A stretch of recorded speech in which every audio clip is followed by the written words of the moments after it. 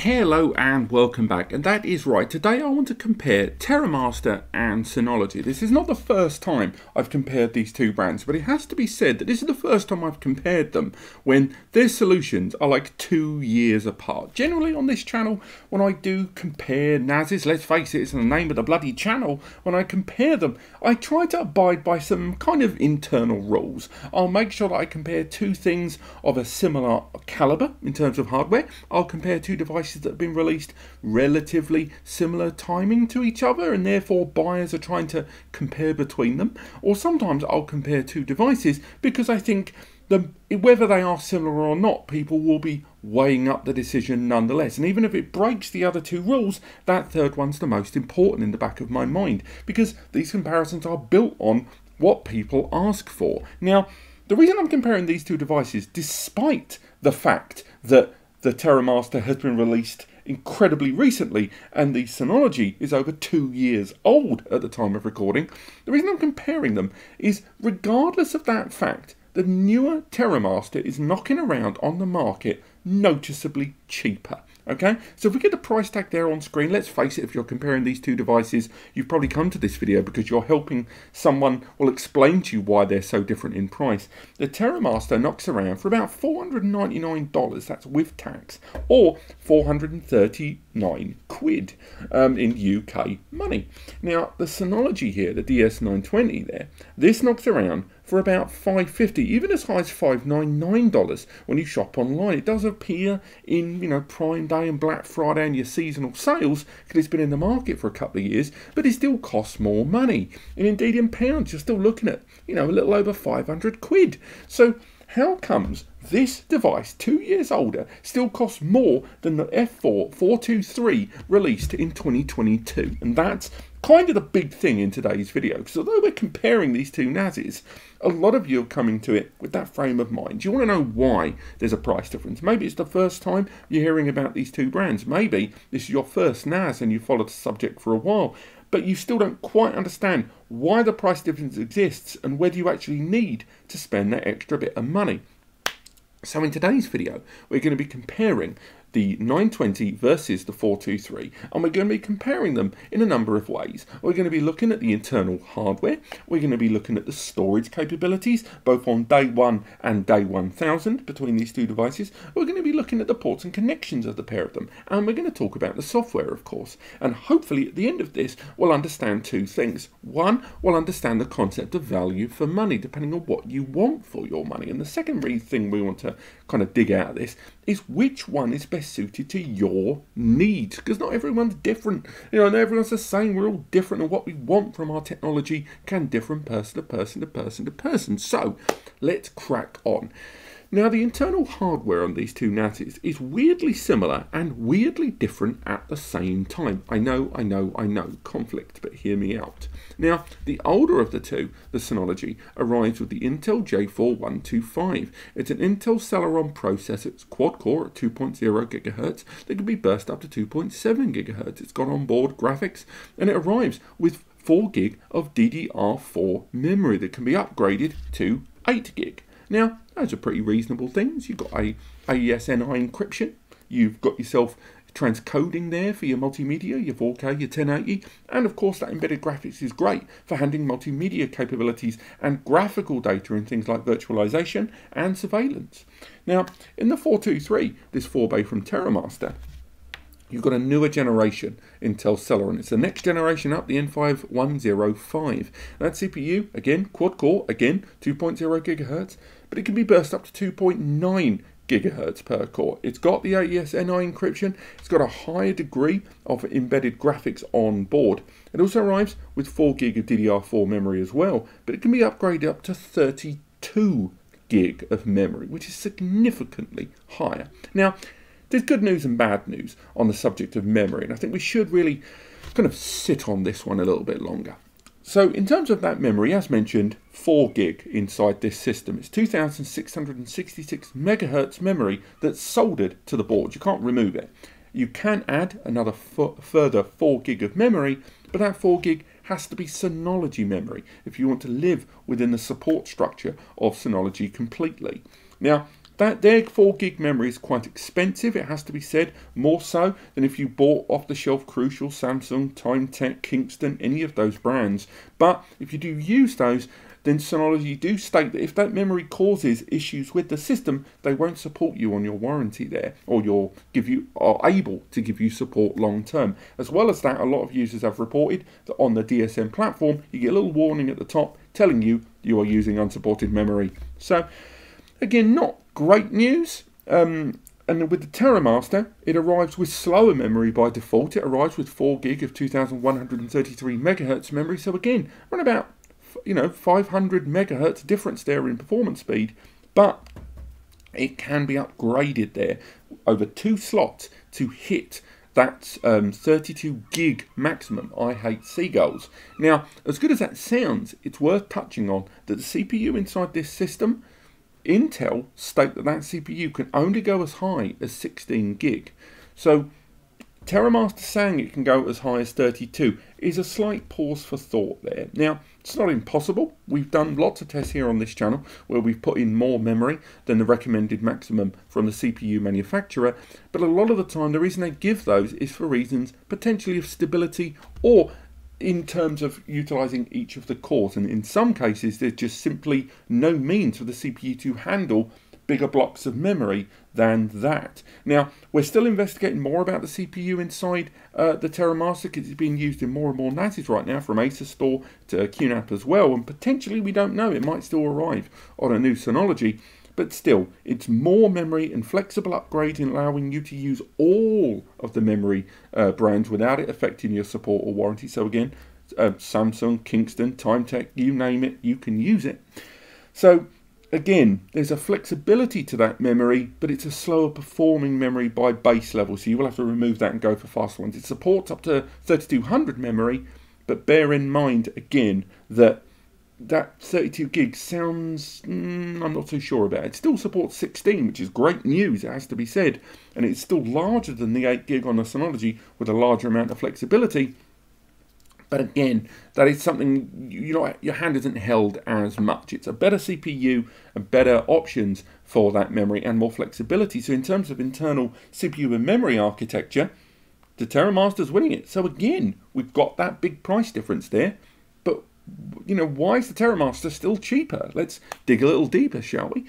So next we'll talk about storage between the two of them. They're both 4-based systems. They both allow you to take advantage of WD Reds and Seagate Iron Wolf hard drives, and they both support the very latest hard drives, although both of their respective compatibility lists have not yet added 20 TBs. We've tested it in the background with some WD Red Pro 20 TBs, and both of these were able to see and utilise those drives in storage pools and volumes. They both arrive, along with those 4 bays of storage, with M2 NVMe bays.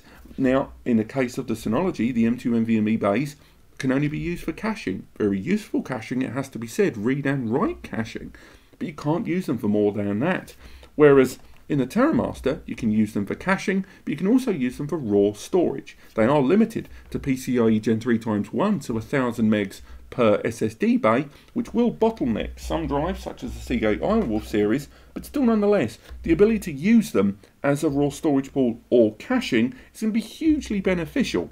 And both of these systems support both ext4 and BTRFS. So again, both of them having very similar throughput and options available to you with your storage. On top of that, they both, in a way, arrive with support of flexible RAID. Now, Synology for a long time has held the high ground with SHR, Synology Hybrid RAID, the ability to mix and match hard drive sizes. So you can have a full complement, for example, of 4 TB drives, and a few years down the line, you want to start adding some bigger drives. You can remove 2, chuck in a couple of 10 TBs, and SHR will allow you to take advantage of the bulk of that larger capacity. In a traditional RAID, you wouldn't be able to do that. It would class every drive as the smallest available drive in the array. SHR and Synology has that flexibility. Now, at the time of recording, TOS4 does not have flexible RAID. So it only has the traditional RAID options available. However, TOS5 has the T-RAID, and T-RAID is a flexible RAID. Much like SHR, you can mix and match the drives. You can add larger capacities. Now, TOS 5 is in beta at the time of recording, and we're going to refer back to TOS 5 at the end of the video, but having that flexible RAID option down the line might be beneficial to you if you're watching this in the future and TOS has been fully released, or as an RC. Now, we can talk about expansions. Both of these systems support expandability, the ability to add storage enclosures to add more storage with more bays. Now, in the case of the Synology, you can only use their expansions. In the case of this bay, in the 920, you use the DX517, a 5-bay expansion, hence the 9 in the 920 title. Your 4 bays inside, and you can add 5 more bays of storage. That 5-bay expansion, the DX517, knocks around for between £350 and £450, depending on where you are in the world and currency conversions. It's a JBOD that takes advantage of eSATA, so 6 gigabit connectivity, and allows you to add that storage. You can either spread the RAID across both systems, the expansion and the NAS, or have it as parallel storage. Now, Terramaster doesn't have USB expansion, have an official expansion, but it does allow you to attach USB JBOD boxes and use those as expansions, with the RAID being handled by the system. Again, we had more success doing it in TOS 5, so something for the future, but we are able to connect a 10-bay expansion chassis over USB 3.2 Gen 2, something else we'll talk about later, to this device. Now, this expansion knocks around for between $499 to $599. It's a 10-bay expansion, but you can get 2, 4 and 5-bay JBOD expansions for as little as $200. Again, you can get hardware RAID ones that will be supported, but still nonetheless, that is a tremendous amount of flexibility on this system in terms of how you can expand it.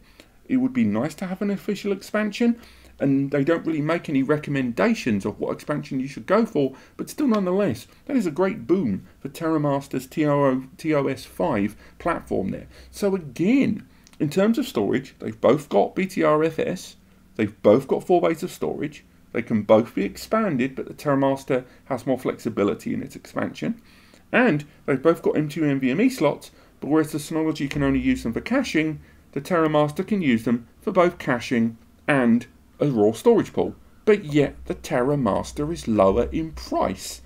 Weird. Okay, so let's make our way on to our next section, ports and connections. If we turn the device around, we can look at what these two systems provide in terms of connectivity. Now, once again, we'll start with the Synology. And the Synology there, we've got those 2 rear cooling fans down. We've got the 2 M2 bays there on the base. On the rear, we've got a USB 3.2 Gen 1 port, so 5 gigabits per second. There's also one front mounted there on the front with a copy button. And then on the rear, we have got 2 Ethernet ports, 1 gigabit Ethernet ports. There's an eSATA for the expansion as mentioned, but each of those Ethernet ports can give you around 100 to 109 megabytes per second network connectivity. You can combine them with link aggregation to hit a little over 2 gigabit Ethernet there, so that's great. 2 to 218, 220 megabytes per second there connectivity with a smart switch. So in terms of connectivity, well, fair and well, it came out in 2020.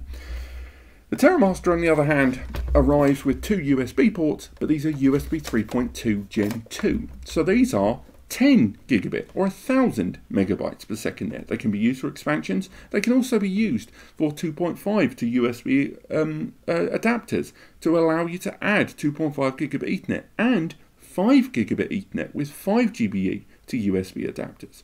On top of that, there's 2 LAN ports there on the bottom, but those LAN ports are 2.5 GBE each. So those 2.5 GBE ports there, that means each one of those can give you between 250 and 279 each, and you can combine them with a smart switch that supports 2.5 GBE to hit 500 to 550 megabytes per second there. That is an enormous jump in terms of network connectivity that this system can achieve. On top of that, there's an HDMI port there at the top, but it's not really usable for anything on this system other than standard code access and debug. So we're not really going to count that in today's video, but still nonetheless, faster USB ports, faster network ports, but this system still costs less.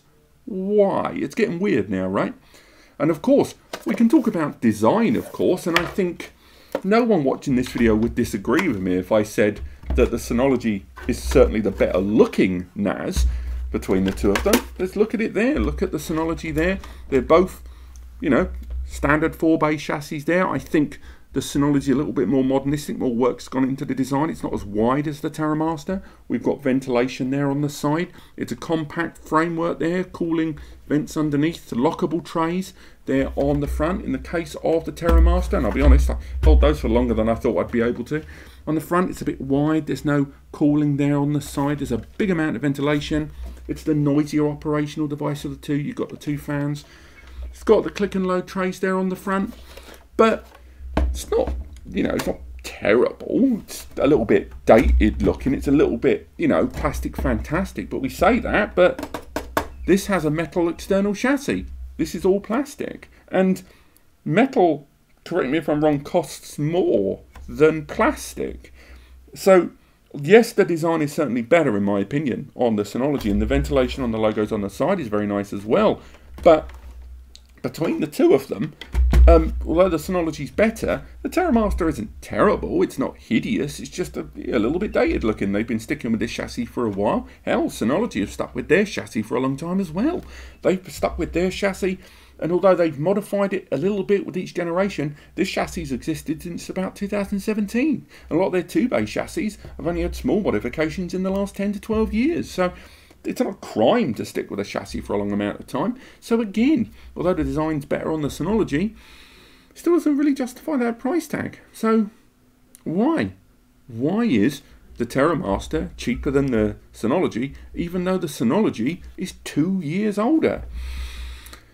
The software, and that's basically the big thing here. Because between these two systems, DSM still rules the roost. It is by a country mile the best NAS software in the world, I would say. And yes, you can talk to me about top tier elite stuff, and you're right. If you've got an in-house admin, it's borderline limitless what you can do, but still nonetheless, Disk Station Manager, or DSM, currently in version 7.1, the sheer range of first-party services, the intuitive nature, the amount of work that's gone into the user experience, the ease of use, the ease of deployment, all of the collaboration suite applications, all of the business apps, all of the backup applications, it is just it's chalk and cheese. TOS is good, and TOS 4, it does a handful of things very well, but I think in terms of software, the Synology platform feels more intuitive, it feels smoother, and ultimately the mobile applications, it's so much more first party. Now, Terramaster are doing more. TOS 5, currently in beta, their latest version, brings a lot more applications. It's a lot more responsive. It feels a lot more secure as well. It brings a lot more features and services as well to the table. And although it doesn't close the gap between DSM and TOS, I would say that their latest version, if you try out the beta, it brings a lot to the party. A new surveillance application to add more cameras without the licensing. It also brings in as well the idea that you can use AI photo recognition, and again, that AI powered photo recognition, although it's available on Synology Photos, you can recognize more things there on TOS 5. It has isolation mode. It has a lot of more security features built in, and we will talk about security in a moment.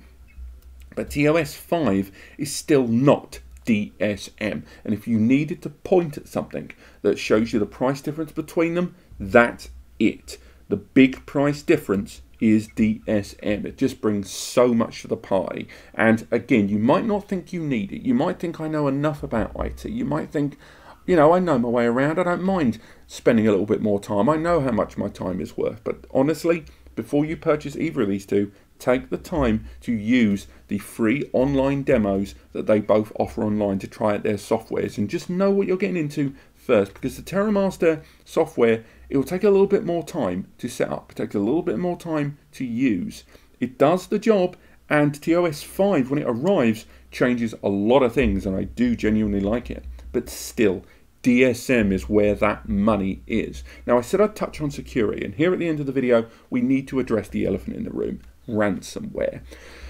Pretty much all of the NAS brands at the moment have been attacked by ransomware in one shape or form. Security issues, are things that are always going to impact any brand, particularly any brand where its product is connected to the internet. And I'm including Google, I'm including Apple, I'm including everyone.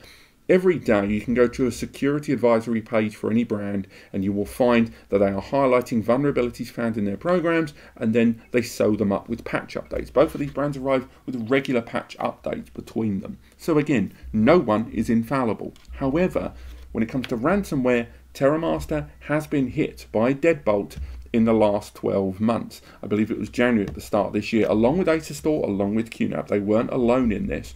The attackers, the deadbolt group, clearly understood what they were doing and they targeted certain brands. All of the brands have since patched those vulnerabilities, but still nonetheless, people have long memories. And going along with that, Synology's not been hit by a successful widespread ransomware or malware campaign since 2014, and that was Synology. And that was a long time ago, and they certainly learnt their lumps from that. So no one's infallible, but it would have to be highlighted that Terramaster were hit by ransomware this year. Now, they, again, all sewn up, and a lot of vulnerabilities existed in old versions. Some of it relate to Linux. Some people arguing that a lot of the DLNA security settings were not as tight as they should have been, or that users were given way too much control to change things that they shouldn't have been able to have without first understanding the weight of their decisions.